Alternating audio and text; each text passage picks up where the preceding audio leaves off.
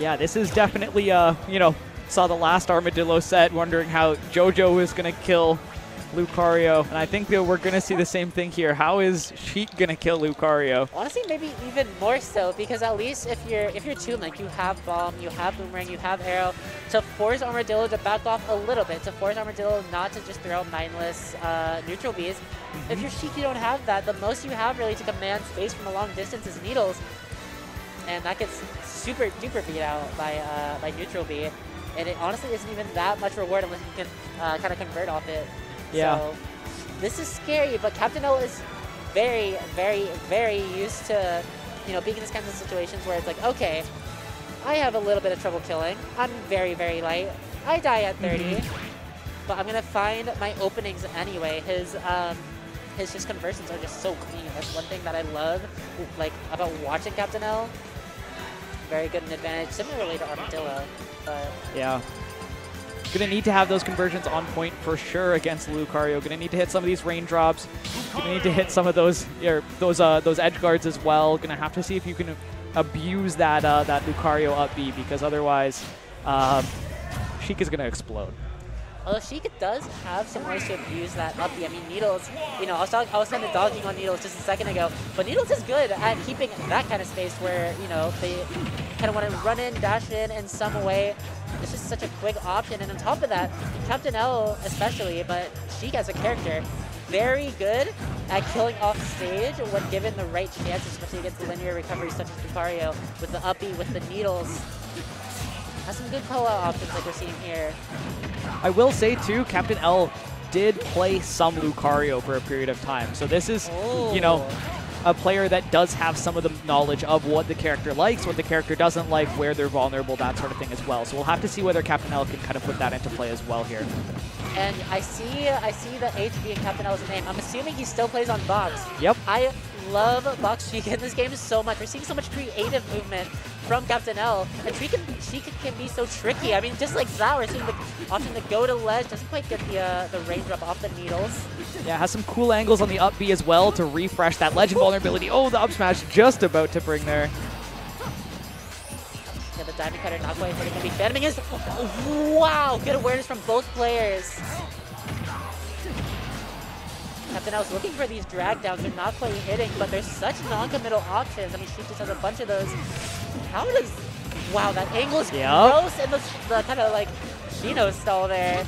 And the up smash gonna cover that up B. Yeah, that angle too, refreshing your legend vulnerability without you actually touching stage is a really, really great tool for Sheik. Captain L with the conversion here, 44% off that first opening. And I'm very curious on who banned PS2 out of the two. I'd have to imagine maybe Captain L. I feel like having these platforms to play with for movement purposes is so useful. More so for Sheik than for Lucario, so I'd have to imagine. But I kind of like that, the non-PS2 start here. And Captain L, a big user of that crawl, that crouch from Sheik, making your hitbox so small. It's a really underutilized, I feel, movement option. He's so good at using it. Okay, we're starting to get to the danger zone here for Sheik. Oh, definitely. Lucario having that little bit of aura. You can already see Armadillo starting to go for some of those back airs, and going for the raindrop. Does not get it. It's kind of an awkward position there. Armadillo kind of like in between those two platforms. Definitely an Armadillo here. Wow, amazing awareness, saying, okay, if you didn't combo, I'm going to go directly for the fourth bomb. Not quite killing, but that well, similar situation to what we saw in the JoJo game. Armadillo so good at finding that exact positioning to make Aura Sphere as threatening as humanly possible. What? Oh, I like the attempt there with the needle. Didn't have to tech stage quite yet at that percent. Captain L going for these down tilts is looking for that tipper down tilt into either an up air or into, you know, like something like that. Is getting these non-tippers, unfortunately. Captain L, I'm not sure about Armadillo. And there it is. Wow, the down. Okay, he's been using this down tilt. So what the heck was that? Did you see that? I've never seen that tech before. The like teeter cancel into teeter cancel. Yeah, he knows all of the stuff that you can do with Sheik. That looked a bit silly. I've never seen that. My bad. But anyway, yeah. So Captain L so good at using these tilts to his advantage. He knows the exact range on this down tilt. Is using it again and again. Does he push the advantage is the question. Tries to hit the up, he doesn't quite get it. Now Armadillo keeping this kind of center stage. Okay, getting these little ticks here. Oh, no jump here on Armadillo. It's going to have to go low. Oh, you can see he was scoping out the forward air bouncing fish there, trying to get the 2-frame. Lucario's up being not, they're being very susceptible to those 2 frames. And the down tilt, drag down up smash, game 1 going to Captain L. And I like that little mini pop off. I think he knew that he was literally at kill percent at 65 there. And Armadillo was starting to adapt. He started recovering more aggressively, kind of calling out the fact that Captain L is just using a lot of tilts and a lot of aggressive options, hitting it or sticking out his hitbox, or his hurtbox rather, a bit too much there. Could have been deadly, but Captain L being able to close out that game before things got a little bit too dire. Yeah, Armadillo, we can already see starting to adapt. I am very curious as to where we go here. Hollow Bastion. Okay. So Sheik definitely does get some cool confirms here. Sheik loves this, but I do think that this is good for Armadillo as well. You've got that platform to play around with. Armadillo's movement so clean with those Aura Sphere, Beer versus Wave bounces, being tricky with that movement. Trying to remember whether Sheik can actually raindrop on this stage. I'm not sure. I know it has a slightly different platform height. I want to say a little bit lower than normal. Yeah, I don't think she can on Smashville, but I'm pretty sure she can on this stage. Okay. But we'll see here as we're getting into game 2. The reverse F tilt there. Putting Armadillo in a strange spot. And Armadillo just has not been finding the confirms nearly as many times as Captain L has. And I mean, of course, well, that's just kind of a Sheik thing, right? You kind of have to be on point. Okay, goes for the option coverage there. But no, Captain L, Sheik, you have to be on point with your advantage, or else things are going to go downhill very quickly. While Armadillo can kind of afford to take a little bit more hits. Yeah, we're seeing that drag down into the up smash. Yeah, that was such a clean confirm too. The needles into the tipper down tilt, confirming that first kill for Captain L. Oh, I like that too. I know we talked about the Aura Sphere sometimes being able to beat out those needles, but if you can stop the Aura Sphere from even getting there, just a little, couple of charges of those needles, seems really effective. Oh, we're seeing something starting here. And Armadillo's kind of, I feel like, using a bit more panic options than we saw earlier. I think Captain L playing very, very fast. It's a bit hard kind of for Lucario to do that much about it. But you can do something like that. You can get those confirms. Oh, no jump again. Captain L knows, gives the 2-frame, doesn't quite get it. The bulk. Wow. And tipper down tilt. Yep. Such a good combo starter going for that teeter cancel again. There's some characters that he'll just play in friendlies that just have insane looking teeter cancels. But yeah, very strong start here from Captain L. Oh, good turnarounds. Going to be extending my combo as much as possible. Armadillo very much still in this, though. I do not want people to get confused on that. Oh, but Captain L is just really good at not getting hit by that specific interaction. Captain L's combos are so clean right now. Needle cancel. Yeah, no, buffering, or rather just canceling that needle with the shield is very, very useful. It's such a good option, especially when you're using it for movement like this. Whoa! I've literally never seen that. Oh, it just so hung curious. out. I'm curious if that was still active. I'm so curious. Does anyone know what happened? So what I'm guessing happened is it somehow got angled down into the shield, or into the stage off the shield. Oh my goodness, great confirm by Landon. Or Captain L, rather. So I'm guessing it would still be active, because you can sometimes reflect the projectiles off the shield. This game is so silly. A little bit. I like that so much from Captain L there. Not being afraid to throw out that F smash on the landing as well. Sometimes you don't see him, just kind of throw out those smash attacks every once in a while. He likes those confirms, but showing, I've got the call out here. You're going to take this F smash and you're going to die. Going back to Bastion for game 3 here. That looked more dominant than game 1 on Hollow Bastion. Yeah, honestly, I feel like maybe the stage choice, I could see the idea. Yeah, I mean, Lucario does have some combo roughs there, and the stage blast zones, could be a bit beneficial. But Captain hiding behind the 3-2-1 go. I actually love that. That's so tricky. Captain L, that's one thing. as much as Armadillo has tricks, you have to be aware of Sheik's tricks as well. And really, there aren't that many Sheik mains. I mean, there aren't that many Lucario mains as well. It's a very not common matchup, I'd argue. But Armadillo, like we said, was starting to adapt. You know, definitely as much as Captain L was dominating that game too, Armadillo is finding his openings now. Yeah, we've talked a little bit already about matchups where it's very important to be ahead. Definitely. And I think this is another one of those, because if you let Lucario get ahead and he gets that first stock, and he's able to actually abuse some of that aura, create a slide cancel off the stage there with the up B. Definitely. Then it's just so much scarier for Sheik, needing to get that stock while being behind. But Captain L doing such a good job of staying ahead in these games. Oh, doesn't get the job block, but goes for it. I like the idea. And one thing I noticed from Captain L, right after, okay, he's shown his hand with the ledge slip there on the up B. It covers about the same distance, as long as he doesn't from that distance. But anyway, it covers about the same area that the Needles does. But the difference is the Needles is a bit quicker. So it's really just a timing mix-up. I never even considered that. It's so good on the part of Captain L. So good on the part of Armadillo finding that first stock there. I want to say for the first time this set, finding the first stock. Now, how, if you're Captain L, do you make it back? Armadillo now has free reign to just kind of save the stage with the uppy, barely canceling. I think that might have been the hit stun extension on the uppy there. Didn't quite see.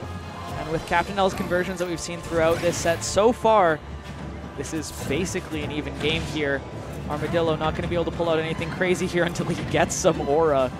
Definitely such an interesting character dynamic. Like, definitely needing to, you know, you don't want to take damage, but you also kind of want to take damage. Yeah, like it's very interesting. And the decision making that comes alongside playing that character, Armadillo has shown great proficiency with. It's really fun to watch. And I feel like that's one thing is Captain L is, oh, wow, yeah, like I said, you can change the distance there for those kinds of mix-ups there. But, you know, Armadillo, though, knows how to kill without aura, doesn't get the dare to frame, but finds the up smash, calling out the bluff with the kind of fade back fair. Just crouching directly under the aerial and getting that stock. Now Armadillo with a pretty healthy lead, honestly, against someone like Sheik, and is getting these combos for the first time this set. This can be scary. Catches the double jump though, doesn't get the 2-frame on that down tilt. Okay. So this stage pick working out for Armadillo here. And Sheik, oh god, the back air is so scary. I love that adaptation though, going for the bouncing fish over. Oh, to convert off this, gets the down smash, and it does kill.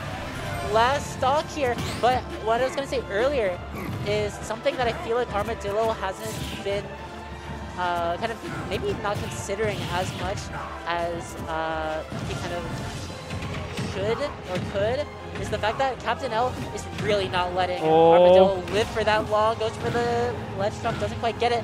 This is scary if you're Captain L. One back air can spell death. That up air not quite killing. Wow, I'm actually kind of surprised I didn't kill, genuinely. Yeah, Armadillo's been so good on the callouts here. Up air still not killing. Not enough aura here. Oh, you need to get something started like pretty much now. Oh, crouching under the aura sphere. Crouch is such a good option. Again, crouching under another aerial. Captain L using this movement so well. But, yeah, Armadillo does not crouch under that one. The little mini pop-off there. All right. Starting to get a little bit nervous, but clutching that one out. Good stuff. And I mean, we don't. It's pretty rare, I feel, that I feel the need to say clutching it out in Lucario Sheik when Lucario has a lead. Yep. But Landon, or Captain L, has just been so good at finding these kills. But Armadillo finally getting those conversions, getting those combos, getting those kill confirms in that game 4 there, or that game 3. So let's see on game 4.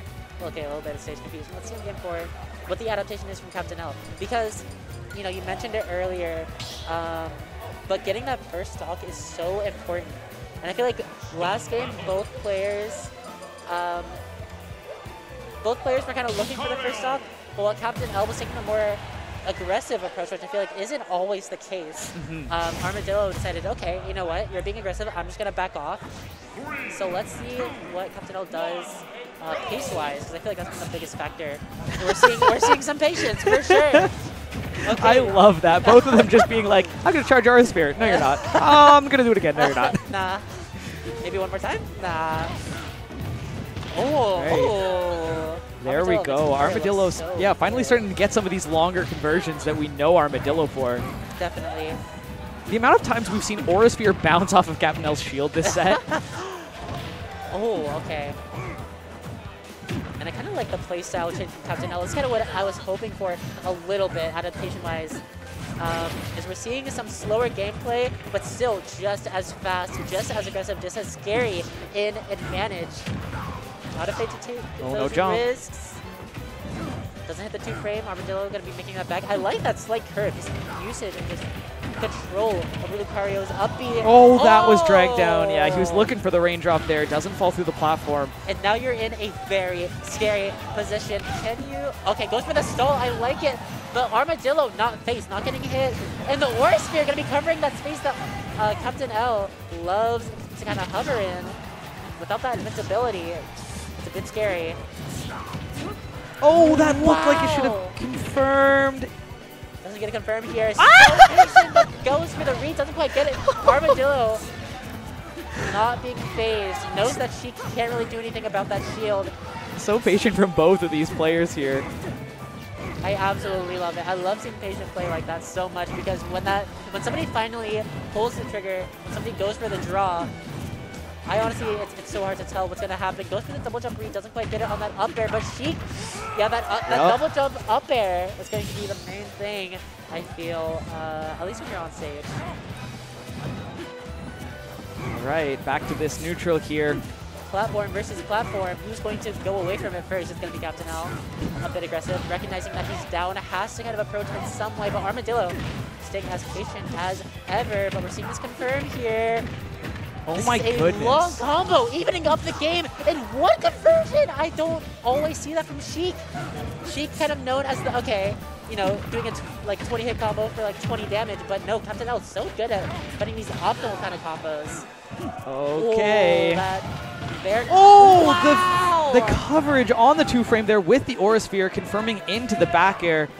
It's so hard good to be ready for that if you're Captain L. This set is so fun to watch. Both these players pulling out very creative confirms, very creative ways to find the stock because both players are so good at avoiding it. Their movement is just so clean on both ends. You have to be tricky.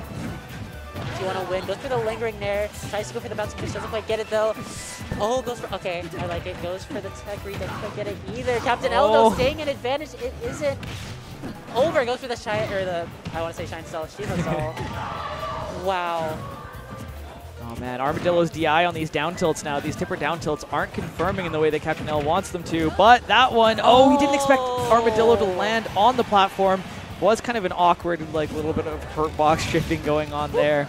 And something we're seeing from Armadillo that we really were not seeing before was he's just throwing out these F smash, he's throwing out the force pumps, throwing out the neutral beats. He knows he has a lead, he knows he can kill right now, but I can't tell how it's, like, I can't tell how much is intentional and how much is nerves. So I like the adaptation, it's working. Ooh, down tilt back air. Wow. Being an option that we haven't seen yet from Captain L. Catching that DI in from Armadillo. And now Armadillo is out of aura. This can get scary fast. We saw it earlier. Captain L is so good at finding those confirms to rack up the damage. He's so good at finding those kills, but this might be too big of a lead for Captain L to come back from this game. Yeah, the back air gonna be killing, and we're going to a game 5. Wow, what a set so far between these two players. Oh my gosh, this is getting tense. Captain L, what changes do you make? I mean, we saw the changes at the beginning of the game. We saw the fact that Captain L chose to go for the more patient route, but Armadillo, I mean, if you're going patience versus patience, you have to find those confirms, and we weren't seeing the confirms. We were seeing a bit, you know, partially some drops, partially some a bit unpredictable from those up air confirms, but eventually he got it, but it was too little too late. Can you do it game 5 when it matters the absolute most? We're running it back. Goes for the bouncing fish. To start off the game. And honestly, like, going for riskier options off the start against Lucario. Ooh, good footstool down air. Uh-oh. Oh my god, these down airs. Armadillo is going for these 2 frames a bit more. Captain L for the first time, but not for long. Armadillo just holding forward. Shades of Captain L, honestly, from this Armadillo advantage state. Yeah, it's so hard for Captain L to find an opening right now. Goes for the F smash. Yeah, about the only thing that's going to be killing at this percent without any aura. I love that, though. I really do think it's an adaptation more than nerves. Even though it's game 5, goes for the footstool damage, doesn't quite get the footstool, though. Captain L gets this platform tech chase. This is what has been his moneymaker so far this set. Mix it back for Armadillo, not confirming. Okay, buying some space there with that that burst grenade from Sheik. These safe pokes on both ends. The fair bouncing fish not quite gonna kill. The high recovery is so like smart. Oh, doesn't get it confirmed, a little bit too late.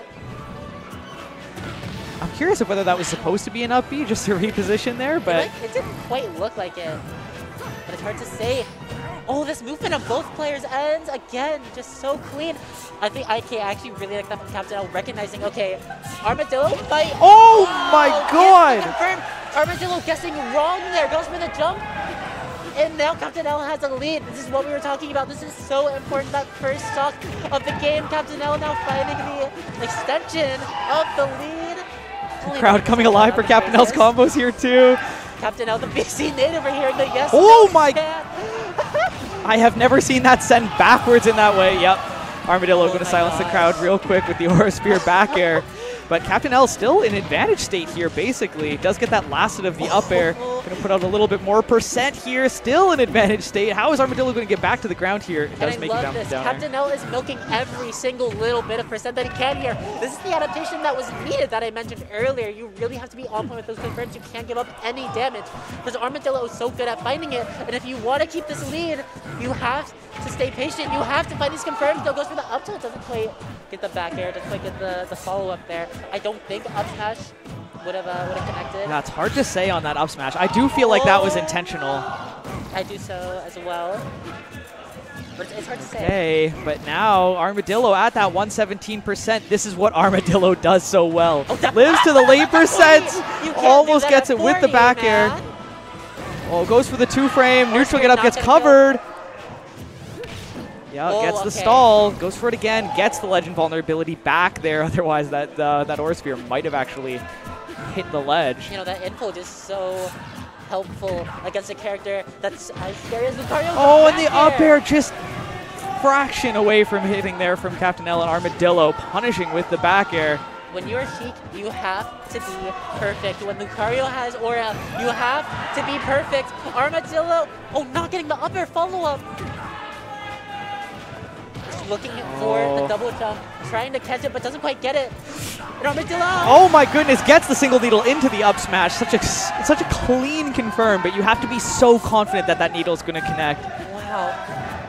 We're hearing the Landon chant come out. Things not as tense as before. Lucario, no aura, but he's getting something started here. Racking up that damage a little bit. We're seeing shades of what we saw in Game 1 and Game 2. Okay. Oh, he's going for these kind of a little bit riskier combo starters with that. Reads the roll. Oh, gets a tech chase. F smash isn't going to connect. I like that though. Reading the spot dodge. That's actually so smart. The Armadillo up to up air, not quite killing, or not quite hitting rather. The fair though, going to be extending the advantage. Gets the back air. That's gonna kill. Tries to jump out of it, and Armadillo holds on with the adaptation, makes it through the pressure of Captain L, finds those openings, and brings that set back. And I love that Armadillo recognized that Captain L really was never get up attacking in that situation, which is scary. Armadillo, again, is so good at using that movement to kind of trick you into doing something that you really don't want to do.